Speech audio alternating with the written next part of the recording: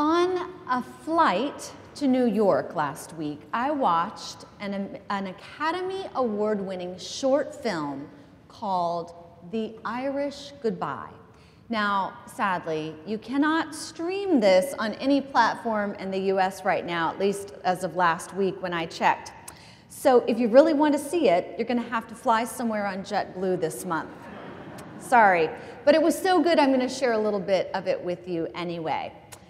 As the movie opens, two estranged young adult brothers named Turlough and Lorcan, it's an Irish film, right? Okay, Turlough and Lorcan have been reunited by the death of their mother. Turlough has made the trek from his London flat all the way back to the brothers' family farm that is nestled in the northern Irish countryside. His plan was to sell the property as soon as possible and settle his brother Lorcan in to live with their aunt. You see, Lorcan has Down's syndrome and really could not live independently. Lorcan, on the other hand, opposed Turlough's intentions vigorously. He wanted to keep living on the farm, the only home he had really ever known. So, when a local priest produces a bucket list, a bucket that the coroner had found in their mother's pocket, Lorcan convinces Turlough to stay with him long enough for them to complete the 100 items on the bucket list, all with their mother's ashes in tow. A series of wacky escapades follows from the two of them, throttling down a dirt path and a wheelbarrow, to sitting for an oil portrait, to sort of flying with balloons, if you can envision that. The brothers complete the items on the list one by one until they get to item 99.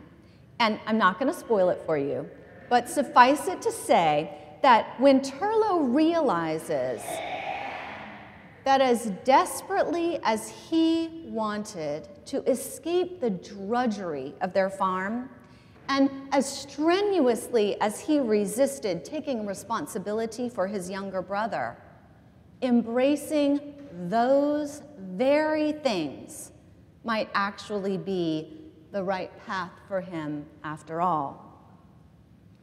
Jesus said this to his disciples: "If any of you want to become my followers, let them deny themselves and take up their cross and follow me.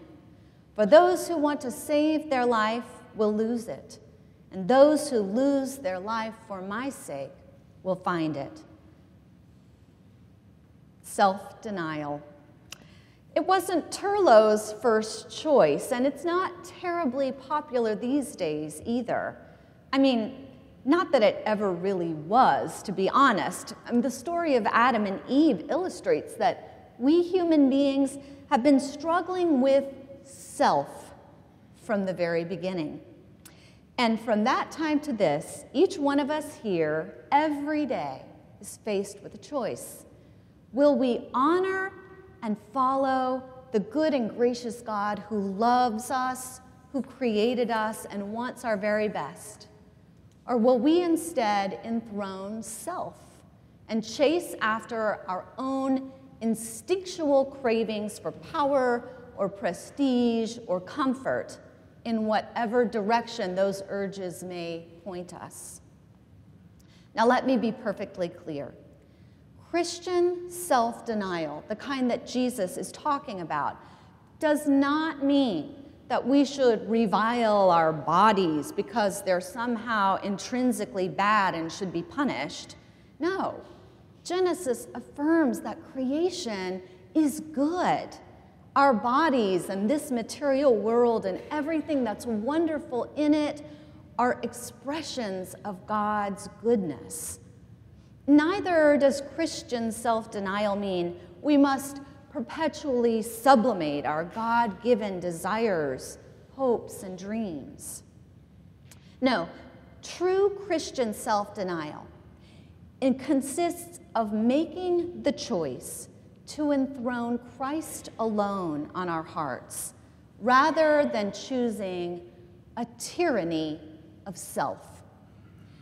Taking up our cross simply means that when our impulses and immediate desires conflict with the path that the Holy Spirit has revealed for us, especially when that path is challenging or painful, that we choose God's way rather than our own, trusting that true, abundant life waits on the other side of our difficulty.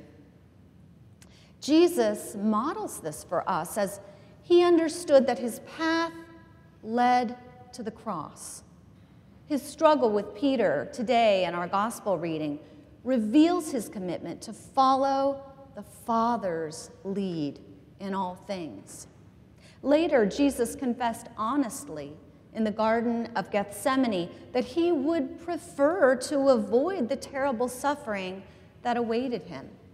But ultimately, Jesus affirms, "Father, not my will, but yours be done." Friends, denying self, taking up our cross, and following Jesus does mean that at times we will suffer. At times we will experience pain. But here's the thing. Every human being who is alive experiences suffering. No one gets through this life without some deep wound. It is an inescapable part of the human condition. But when we allow God to guide us through our hurt, when we invite the Holy Spirit to be with us, working in our pain, when we trust that God truly loves us and has our best interests at heart, then our suffering can be redeemed, transformed into something powerful and beautiful. Jesus' life, death, and resurrection reveals this and makes the way possible for us as well. But here's another seemingly paradoxical truth. Living this way is not drudgery, as some would have us believe. Following Christ is actually an indescribable adventure. It's not about walking around with a long, drawn face or wearing dowdy clothes and never having any fun. No, it's about being free to receive all the good that God has for us, living as children of the Most High God without being enslaved to money or prestige or any lesser good. So this morning, I ask each of you and myself, who is reigning on the throne of your heart today? Is it God or is it self? Where are your own impulses bumping up against the path that God has set before you? And how are you responding? Sometimes denying self involves the pain of giving up an addiction or ending an unhealthy relationship. In others, it may mean rearranging finances to care for a family member or even contribute to a ministry in need. And in some instances, across time and in places in the world today, taking up our cross quite literally means laying down our life for the love of Christ. But often, it looks a lot like the Irish goodbye when we realize that a path we want so urgently for ourselves, the one we think will lead to our emancipation, isn't what we think at all. And it's the humble path, the one that honors the needs of others, that is the true path of life. When we surrender to God's will in those moments, when we deny ourselves and follow Christ, we find true, abundant life indeed. Amen.